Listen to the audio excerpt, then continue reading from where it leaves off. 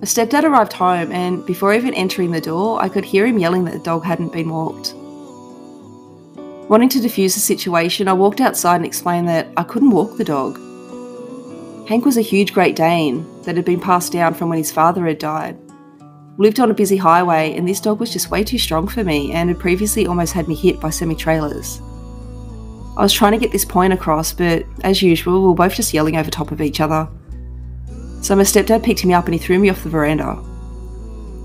The veranda wasn't high, maybe a little over 4 feet, but yeah, what a reaction, huh? I actually didn't see that one coming. I landed just before the fence, and as I got up, my stepdad was already down the stairs and by my side. He waited for me to get to my feet, then pushed me up against the house. I remember exactly where I was because his hands were pressed so hard against my shoulders that I could feel I was pinned against the power box just under my bedroom window. His face was so close to mine and he yells, "You want to hit me?" I could see thick saliva pooled in the corners of his mouth, and I could feel him trembling as he held his whole weight on mine. I had no intention of responding, and I didn't have the chance anyway because he already had a fist clenched ready for me. Then I felt this hard blow to the left side of my face. I wanted to cry so badly, but I didn't. I stayed silent and still. I didn't understand how he could take so much pleasure in my pain, and I knew the only thing I had control of was my reaction, and I didn't want to give him any more satisfaction by showing him how powerless I felt. Then Mum yelled, "Get out." I looked over to see Mum was pointing down the road. My stepdad and I looked at each other. We were both so out of breath from fighting, and neither of us knew who Mum was talking to. She looks at him and says, "I'm sick of this shit." And then she looked at me and said, "You know not to provoke." I was sure it was him who was told to leave, but I didn't want to ask and risk being wrong. I just didn't want a chance hearing that, so I left. I did feel like it was my fault, and I did feel responsible. I mean, okay. I think physically abusing a 16-year-old for not walking a dog is a ridiculous and extreme response. However, after 4 or 5 years of almost daily battles, I knew better than to talk back. I knew I had 2 choices that day: apologise sincerely and walk the dog, or keep my mouth shut. I chose neither. I went rogue, and I absolutely knew the consequence of that. So still in my school clothes, I left and walked along the beach from my place to Harvey's. It took about an hour, and I had no idea what to do once I got there. I didn't know where else to go.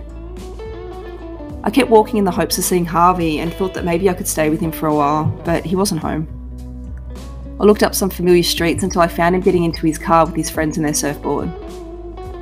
I walked up to him and told him what happened and asked if I could hang out with him for a while.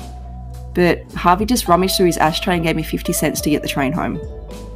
And yeah, this was 96 or 97, so yeah, it was only 50 cents to get the train. It's crazy. I noticed Harvey's friend was looking at me, and when I made eye contact, he just looked down at his feet. Then Harvey jumped in the car and his friend gave me a sympathetic smile and got in with him. I felt like his friend wanted to say something, but I knew this guy. I went to school with him. He was only 14. What was he going to do, or what was he going to say? He couldn't help when Harvey didn't.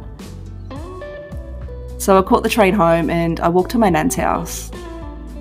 I explained that I thought I'd been kicked out of the house, but I really wasn't sure, so my pop drove up to Mum's. My pop wore a patch over the hole where his eye used to be. I was convinced he lost it in a tragic mining accident because that's the story he told me when I was really little. It wasn't until I was in my 30s that I found out he actually lost his eye from a pebble being flung at him while mowing the lawn. My pop would mow the lawn in nothing but boots and the smallest, tightest budgie smugglers. And these super tight swimmers had an Australian flag on the bum. But after the day he lost his eye, he also started wearing big clear safety glasses. But whatever the story was or how often it changed, I just loved that my pop looked like a pirate. No one explained to me what happened between my mum, pop and stepdad, but it did turn out that I jumped the gun and it was my stepdad who was told to leave, and he had. So pop drove back and told me to go home. I walked home thinking about how much my pop cared for me. He rarely drove that car. I'm not sure if it was an 80s or 90s model, but he called his green Toyota Corolla his Rolls Royce and he treated it that way. He polished it way too often and he would ramble on about how the seats were not allowed to be moved due to the importance of preserving the cogs. I'd never seen anyone so much as sit in that car, not even my pop. Pop didn't offer me a lift home that day, but I felt loved because it was a rarity for him to drive that car, and he drove that precious car for me that day. Howdy! So this was fun, painting the individual tiles or canvases, but then putting it all together in one piece, and I really do like to stencil. I do that a fair bit. I haven't framed this one yet. The other frames that I've been using have been white, but I'm thinking I might put a black frame around this one. I don't know, comment below if you disagree with that. But as usual, this is a mess and chaos of colour, but this one's a bit extreme and I really enjoy it. It's, yeah, it's a bit hectic on the eyeballs, but I love it. I also do like painting in monochrome. I'll pick 2, 3, 4 shades of the one colour and go with that, or I use every colour.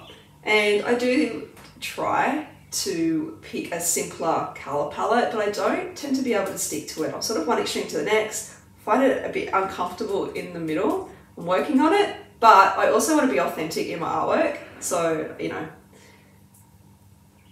this is sort of more my style and that's what I want to stick to.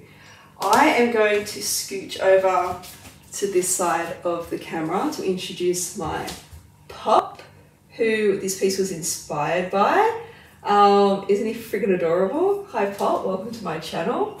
Sorry, I sound like a crazy person right now and I'm babbling as usual. But if you do want to follow me, all my links are down below, my social medias and stuff.